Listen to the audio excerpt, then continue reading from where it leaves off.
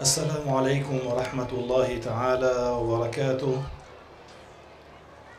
الحمد لله ثم الحمد لله، وصلى الله وسلم على سيدنا رسول الله وعلى آله وصحبه ومن والاه.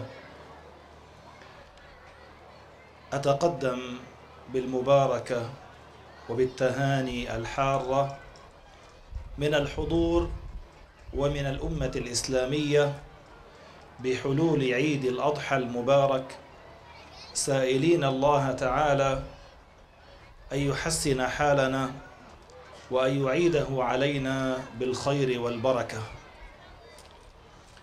Distinguished guests, it gives me a great pleasure to welcome you on the day of the celebrating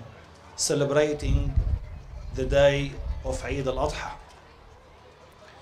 Today is a special day for all Muslims around the world as they are celebrating Eid Al Adha. This festive season coincides with the Muslim pilgrimage of Hajj in Mecca, where a common white dress reflects the Muslim unity in submission to the Creator. In a great act of worship, nothing else, engaging them, people who never met before got to know one another and are by now performing their final acts of worship before each will return home. Today, we must not forget that which is traumatizing the world's societies.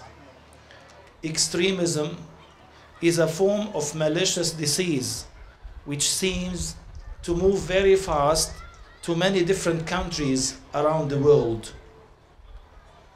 Many people may ask about the ways to remedy our community from extremism. The solution comes in realizing that extremists hide under the slogans of Islam in deceit, propagating their own hidden agendas, and has no relation whatsoever to Islam. As a result, we should know that a successful solution to the problem must begin at grassroots level. We at Darulfatwa should exhaust all possible means so that our society becomes immunized by the right religious knowledge, which will enable it to easily differentiate between moderate sources and those of the extremists. Mainstream media and politicians should not give an Islamic name or attribute to their evil work, as it is fully utilized to their cause and to play on the sympathy of the Muslims to further their recruitment. On this note, I wish each one of you a prosperous, peaceful, and happy Eid and a joyous time while sharing with your friends and relatives the festivities of the day. Wassalamu alaikum wa rahmatullah.